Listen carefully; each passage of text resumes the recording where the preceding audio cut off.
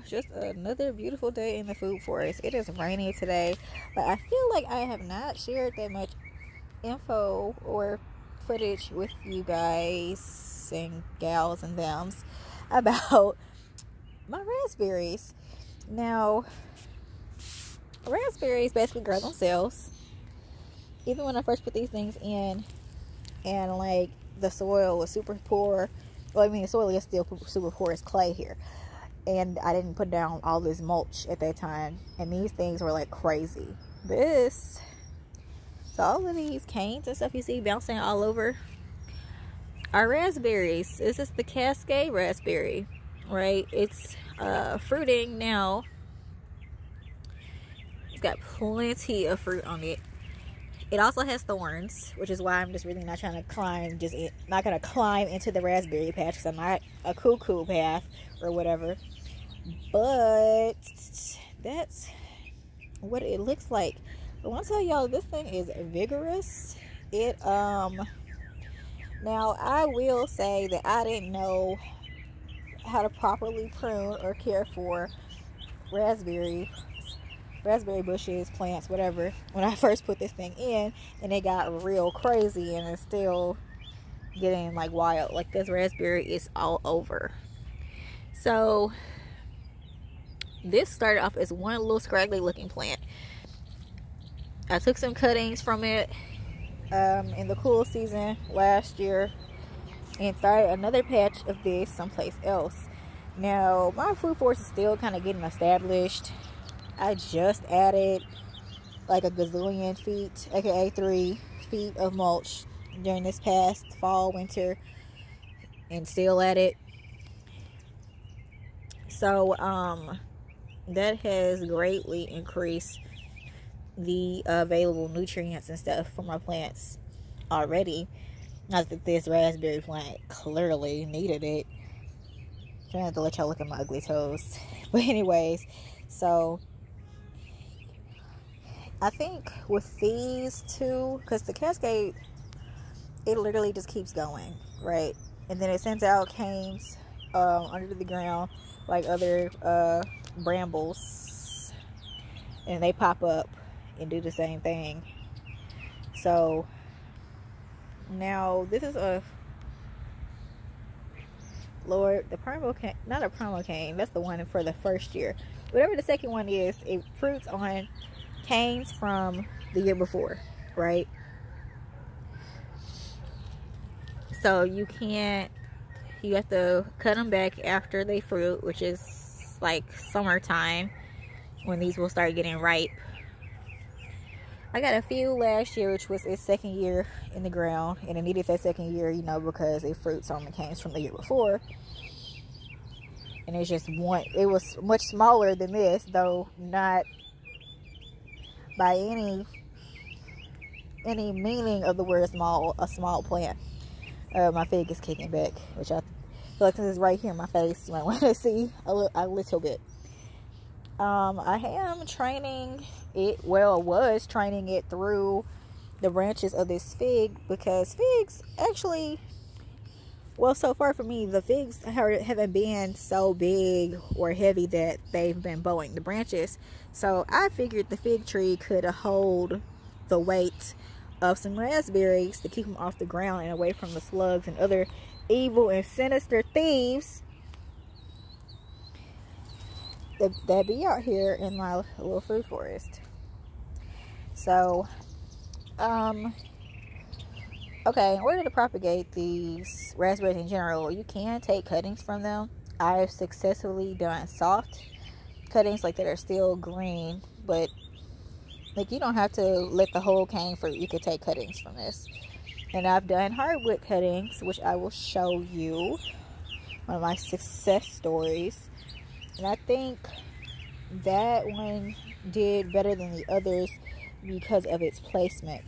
Because I've tried cuttings indoors and also right in the food forest, and this heavy clay does not make a good environment for rooting new plants, because those roots are going to be like soft and weak or whatever. And clay, let me say that this clay, trying to dig in this in the summer with using an actual shovel as a actual person, was a struggle. So like the plants can't fight against all of this clay. It makes it really difficult to do cuttings in place. But this is another cascade. I took a huge cutting because I mean you have to prune the canes off anyway. So while I was doing that, I took a couple and shoved them in the ground. And this one's putting on some new growth. Now it is slow right now, but like I said, I've had certain cuttings, other things take off so quickly, like in my indoor pots, because I rooted them in like worm castings. So in there, worm castings are soft and, you know, filled with a lot of nutrients. So having like that, like those immediate nutrients available to them, and then not having to fight to put down roots, really makes the process much simpler for you, of course, and also for the plants. But adding all of this mulch has really increased the vigor of this plant. It just looks healthier. I mean, it did well last year. I got a good little bit of raspberry stuff on. These are golden raspberries, the Cascade ones. But you see how many canes there are now. That harvest is going to be wild. I just wish I had more trees in place to keep them off the ground. But with that being said, I did order some clumping bamboo seeds, and I have some sugar cane that's in there growing, which I will definitely show y'all when that becomes a thing, because it's going to take a minute for the sugar cane and bamboo to get established to train my raspberries through. So this little guy is spreading. This is my Crimson King raspberry, which is vigorous. It really took off this year, but it's only its second year in here, so it's not like it did a good job last year. I got so many raspberries in the fall, and that was its literal first year in the ground. So I kind of been nibbling on these. Not that you know that, because they're just gonna be missing. But this is really the color that they'll be as they get ripe, and it is spreading quite a bit. You can also get more plants from this by you can just let it spread, right, and then come in and pull dig one of the new plants out of the ground and then go put it someplace else. I've done that too. Then it'll do the same thing, put down some roots, settle in, and start putting off new canes and spread. So if you want a gazillion fulfilling million raspberry patches, you can do that. It really wouldn't take long to make happen.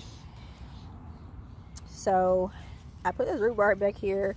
It adds drainage to the clay, and also I put it in here with the intent also of using it to trellis or whatever, keep the raspberries off the ground.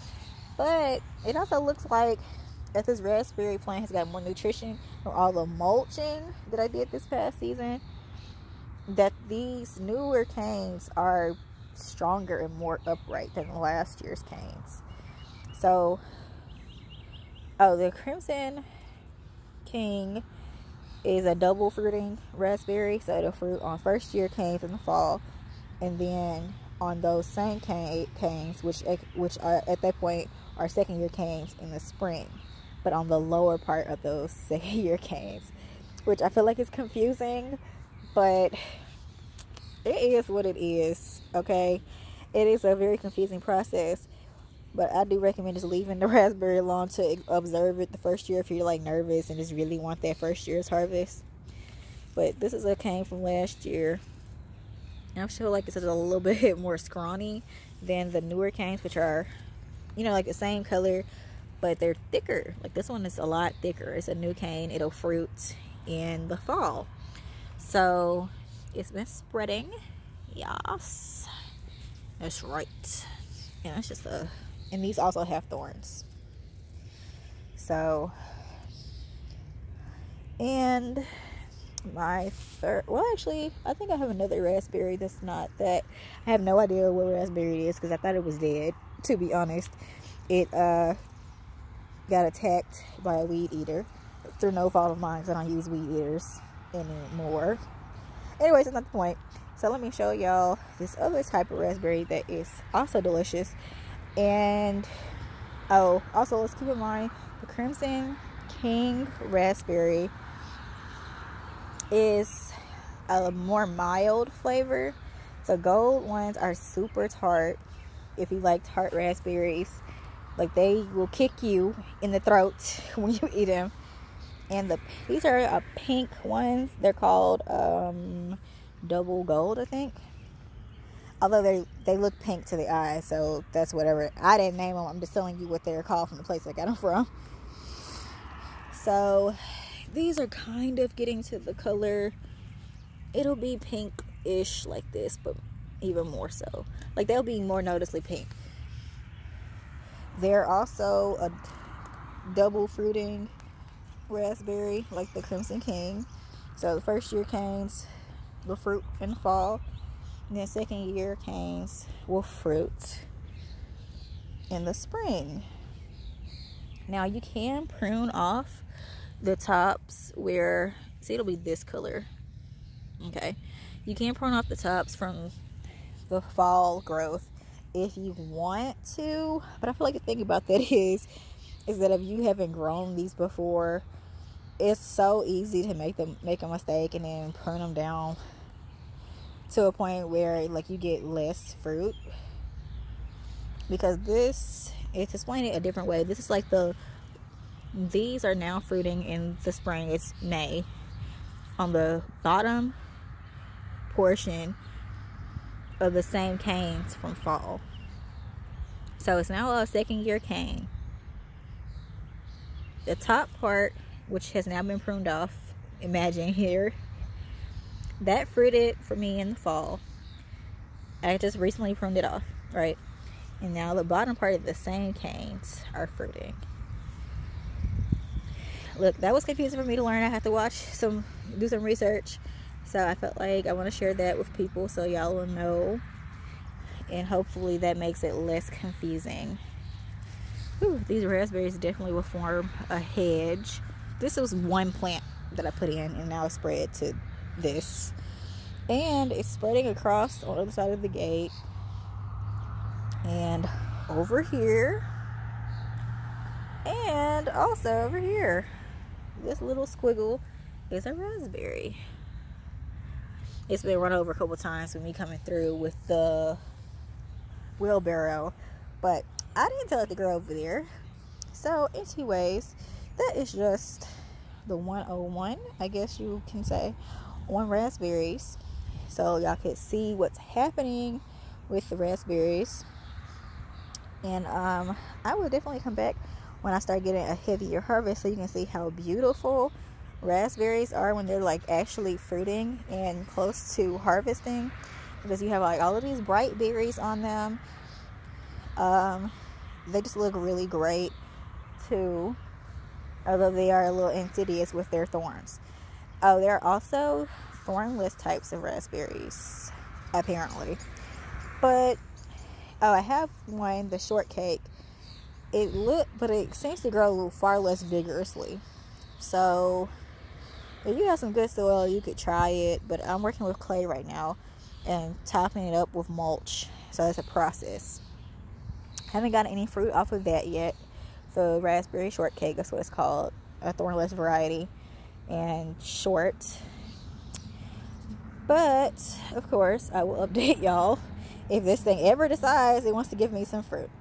So if you want to keep up with all of that, you know how to like and subscribe, and of course share, because you know that's also fabulous.